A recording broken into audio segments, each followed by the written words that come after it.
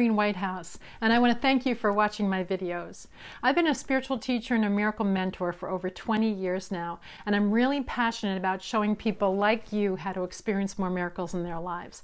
So if you get anything from this video that helps you or speaks to your heart, please go ahead and click that like button and subscribe to my channel. Let's make this a more miraculous world together.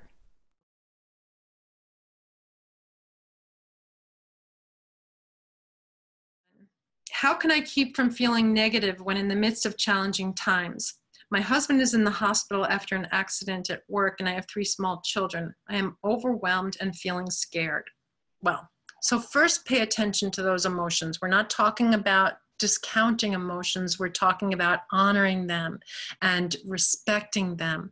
So I love that you're being candid enough to say that you're feeling scared and overwhelmed. Well, take a look at that scenario. Any human being on the planet is going to see that that's something that would promote in most people a fearful emotion, or at least a little bit of unrest.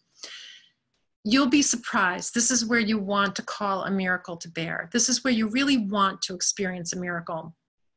And you'll notice that when you can experience a miracle first for you, this is not as much about your husband because you're in your own physical body right now. Your whole experience of your whole soul's world after world after world that you've experienced within this soul's space knows exactly what you're here for. And the scenario of your husband being in the hospital and you having 3 small children is part of this. It's all happening for you. In your best interest. Your soul knows how to perceive it this way. Your soul knows how to make the best of the situation. So it will feel peaceful even in the midst of this. So if you're feeling scared and fearful, then that means that you're looking at the outside world and making that your reality. In A Course in Miracles, it talks about the outside world as not being real. This is the reason why. That when you start to focus on the soul's perspective as your reality with a capital R, it's going to show you how the outside world can be very malleable. The soul is that powerful that its love can override any fear, anything that makes you feel uncomfortable or scared. So it means, and it might be the hardest time to do this, but there's no better time to do this, that you're going to have to go inside. You're going to have to relax for a moment. You're going to have to say, help me. That's a great prayer at this time.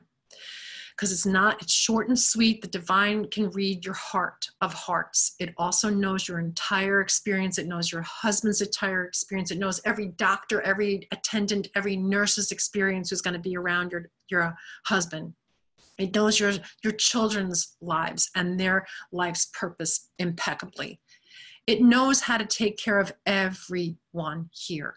In fact, it's the only being that knows how to take care of everyone here. But it's intimately connected to everyone else's soul in this scenario. So you want to sit back and be able to see a bigger picture, a whole picture right now. And you want it to be win-win. You're requesting it to be win-win because that's the perspective of the soul. So this isn't a big stretch or a reach for the soul. This is the soul's way of being. And once you can feel yourself sinking into this, it's going to feel like maybe bizarre that in these circumstances you could feel this peaceful. I'm going to tell you, it will kick in if you follow what I'm saying now. Just move into this space where you let yourself sit back and let the soul move forward. And begin to say to yourself, look, I have 2 eyes. I see a world of duality of this and that. I see my husband there in the hospital. I see myself here. I see my kids here. I see this world of this and that. But I know I have a divine eye that sees everything as one, that sees everything in oneness. And I'm going to sit back and let that divine eye, that self of me that's divine, take over now. And I'm going to ask you now to take over so substantially that the only emotion I can feel is peace. Maybe it seems unreasonable. I'm not using my mind here now. I'm letting myself surrender to my heart. I'm letting myself stay within myself and not view this outside circumstance. It's so scary to me. I'm not feeling strong enough to do that. I don't have to shift my mind about that.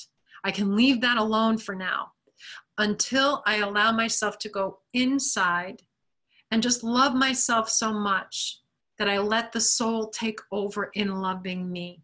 I need do nothing. I let the soul take over in loving me so well now that all of a sudden, unreasonably so maybe, I just feel peaceful. It's the peace that passes all understanding.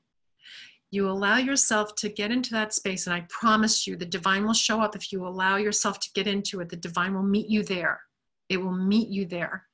Just get into that space where you relax and let the divine come forward. And then when you feel that peace, and you'll know because it's so unusual to feel it, that this is the divine. In those kinds of circumstances, it's unusual to feel it, not always unusual to feel it once you start connecting to this on a day-to-day basis. But when you connect to this peace, just sit with it in the space where you feel I need do nothing, and let its own voice start to arise within you. It could be a gut hunch, call this doctor now. It could be something that says, just do nothing now. Cuddle in bed with your kids tonight. Just relax and have the first night's sleep you've had in a while. And don't feel guilty about that, because your peace is foremost in this. Somebody has to lead the way based on peace, not fear. And the outer world does a lot of micromanaging based on fear, even the most well-meaning physicians and the most well-meaning attendants.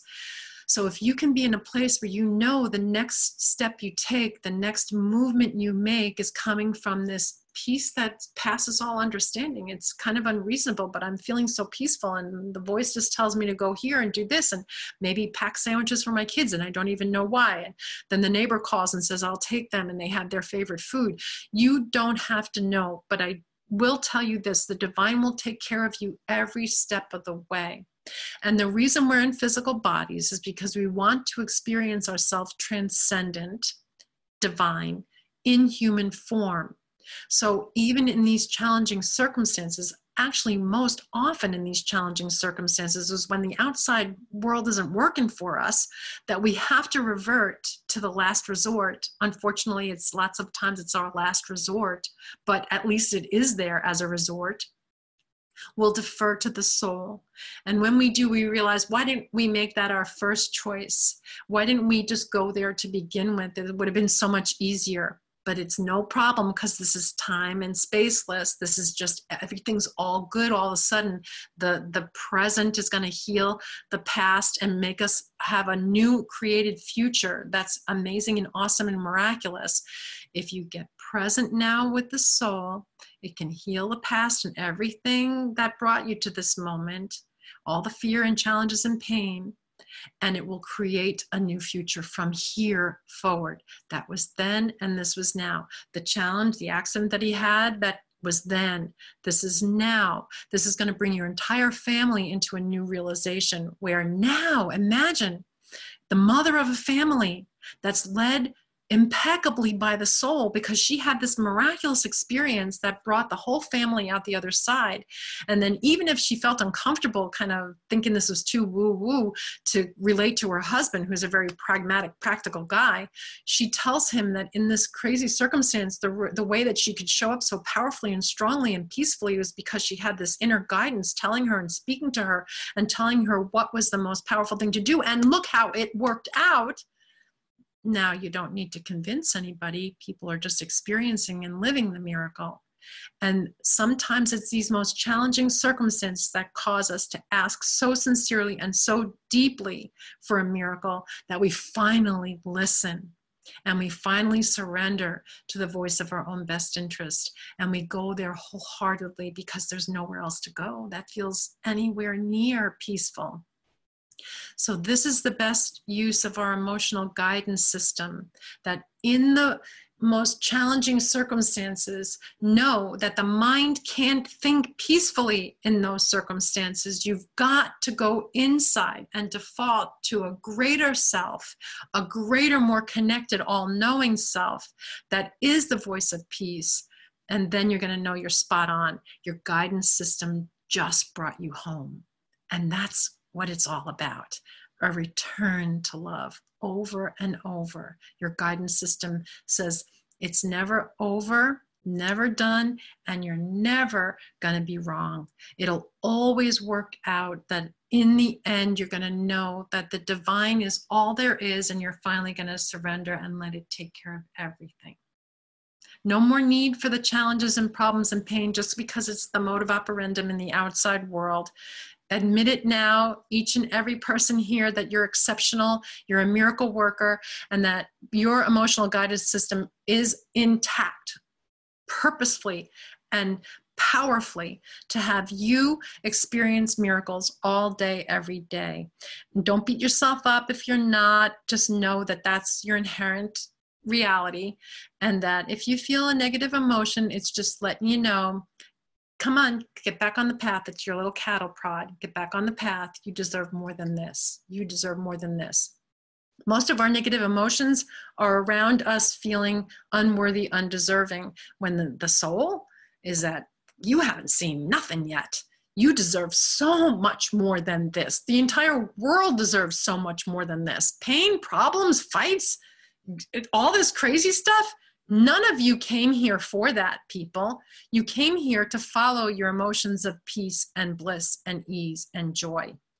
Forget about the negative ones. Just know they're the cattle prod pushing you back on the path to peace.